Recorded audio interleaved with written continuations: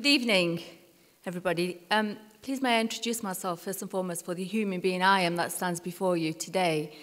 My father arrived into Britain in the late 1950s. Like many migrants, he was invited here in search of work.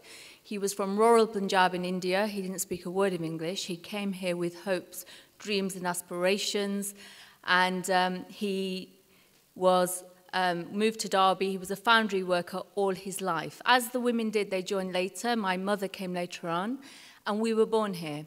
I'm one of 7 sisters, and I have 1 brother.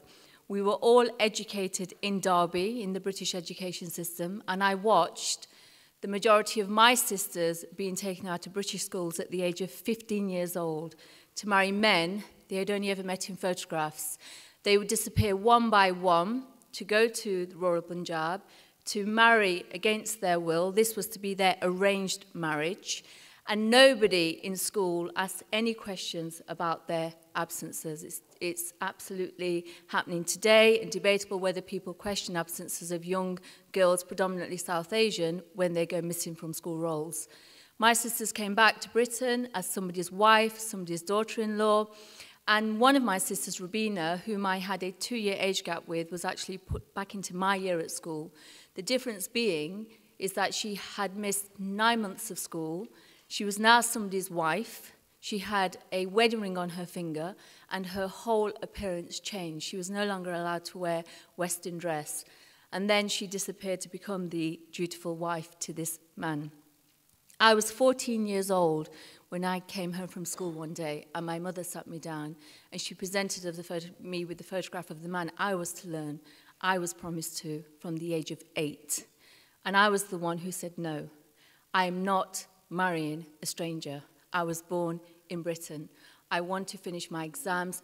Dare I say, go to college or university. And I say dare I say, because being born in Britain did not give me the right to an education or the right to think freely and to have thoughts of independence for me to think beyond post-16. That resulted in my mother being very clear that where you are going, you do not need an education. You will be married like the rest of her daughters, and you will not shame this family. I protested more so when I was 15 and a half, and as a result, my family took me out of school, and they held me a prisoner in my own home. When I mean prisoner, I mean locked me in a room with the padlock on the outside of the door. I became invisible to the school system, and I'm sure my parents gave the Oscar-winning performance of why I was not in education, and they were believed, not me. So I agreed to the marriage in the end purely to plan my escape. And I ran away from home at the age of 16 years old to make the point that I was not marrying a stranger. I ran away to Newcastle up north because I thought it was a good hiding place. My parents reported me missing to Derbyshire police. The police did find me, and here was an officer 35 years ago presented with a young person pleading with him not to send her back home, because if he were to send me back home, my parents would show the face of compromise and how I'm making all this up and they will not do this to me. But once the front door closed, it would be a very different world for me. Thankfully, the officer did believe me. He didn't engage in any mediation with my family, but he did say this. He said, Jasvinder, I will not tell your family where you are on the condition that you ring home and you tell your family you are safe and well, which is exactly what I did. I remember the conversation with my mother who answered the phone as if it were this morning, and I'm just going to recall that to you.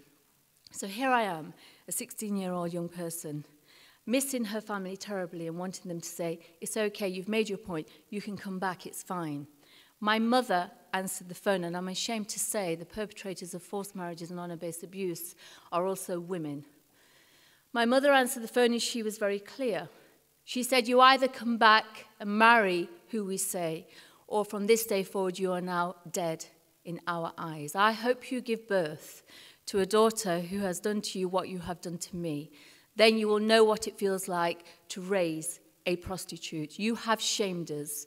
You are dead in our eyes. You have shamed us. Do not show your face here again.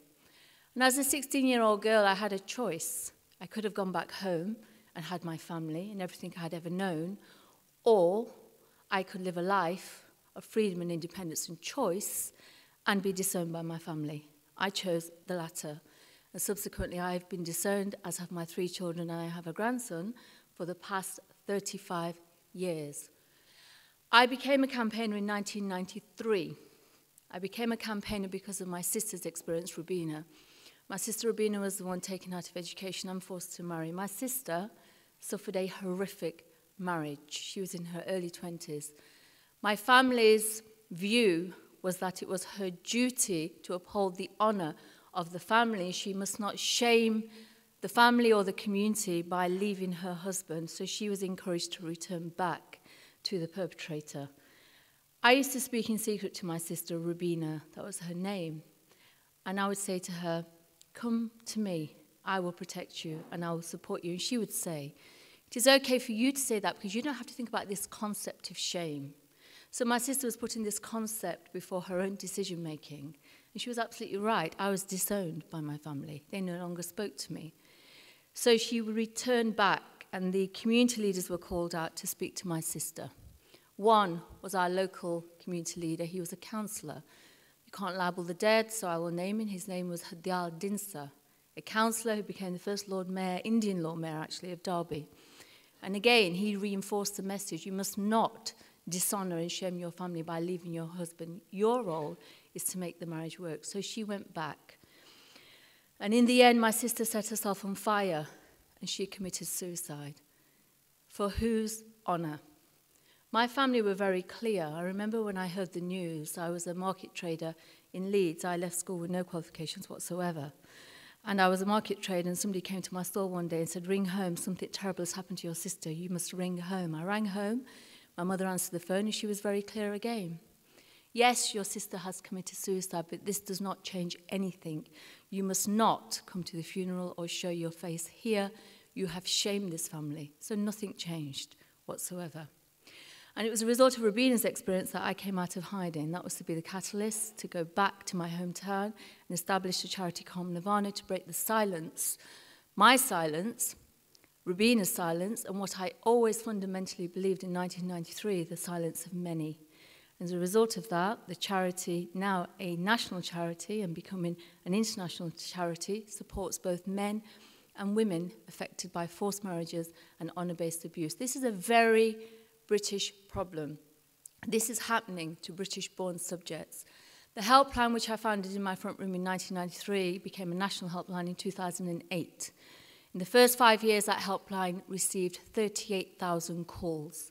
Currently, we are dealing with over 750 calls a month, all of which are British nationals or British-born subjects, all of which are young, predominantly young people affected by these issues. We have taken our campaign to Parliament, and thankfully, I'm pleased to say, after 11 years of campaigning, forced marriage became a criminal offence on June the 16th last year. Finally, this government actually started to look at the issue instead of treating us as different. Somehow this was cultural. One of the real issues that we contend with all the time is that somehow, because this is me and this is different, this is not child protection or public protection, the fear of offending communities, the fear of not wanting to appear politically incorrect. I can give you an example. In one city in the UK, over 100 young, bright school Asian females went missing off one school roll in one academic year, over 100. They were aged 15 to 16 years old. They went missing just like that. And nobody asked where they had gone. I raised it in 2008 with the Prime Minister back then. And the point I made was this. If over 100 white British females went missing off our school rolls, we would be jumping up and down and asking the questions about their absence. We didn't ask the question with these young people because they were Indian or Asian. It's what they do, isn't it? Isn't it part of their culture? Let me tell you this. It is not part of my culture to be abused. Cultural acceptance does not mean accepting the unacceptable. The culture out there, in terms of turning a blind eye, is endemic in this field. And we really have to get a grip of this. I want to be afforded the same level of protection as my white counterparts. I was born here, and I expect to be protected in the same way. So now we have a government forced marriage unit that is rescuing hundreds of British subjects back from predominantly India and Pakistan every year who are taken abroad and forced to marry. A third of the just over 250 they rescue every year are under the age of 17 years old. The youngest reported case of somebody at risk of forced marriage was 2 years old. And this is here in Britain, I kid you not. So, where is the campaign today? We have the helpline, we have civil and criminal legislation now, and one of the things that we have been campaigning for is the Day of Remembrance, to honour the memories of those who are murdered by the people who are meant to love them the most, their family members. You would have heard of the term honour killings, I'm sure. Well, we call them dishonourable killings. In 2003, Shafila Ahmed was murdered by her mother and father. This was a young teenager whose ambition was to be a barrister at the age of 12. She was an A-star student at school. She had everything to live for. Her mother and father suffocated her to death in the presence of all her siblings because they deemed her to be too westernized. These young people are being abused on a daily basis for the basic rights and freedoms that Britain stands for. She was killed. And again, it sent out that message in our communities that if you behave like this, dishonourably, shamefully, we're going to deal with you. Nobody speaks for these victims in the communities. I don't hear one member of my community stand up and speak out. So we want a day of remembrance. We have taken that forward since Shafila's death in 2003. In this country, there have been over 150 reported honour killings. They're the ones we know about. So they don't even include the ones we don't know about. So I'm pleased to say we now have full cross-governmental support for a Day of Remembrance. It will be on July the 14th this year, being Shafila Ahmed's birthday. This will be an opportunity to raise awareness, to get schools to engage, to get police forces to engage, to make the point. The things you take for granted every single day in your life are often deemed as shameful by the victims that we serve, and they can be significantly harmed, forced into a marriage, or even killed for wanting the right to an education, the right to be a normal adolescent teenager. And I hope you will play a part in that as well. For me personally, if I was 16 today, I would make the same decision. Because I have 3 children and a grandson now, and they will never inherit that legacy of abuse because of the decision their mother made when she was 16 years old. And equally, people are now, I'm optimistic, taking on board the campaign. And it's really important that you receive me as somebody who is not a victim. I'm a survivor. Yes, my family don't talk to me, but I made that choice, and I stand by that choice today and on behalf of those who are not able to speak for themselves. So I say, my honour is their shame. Thank you.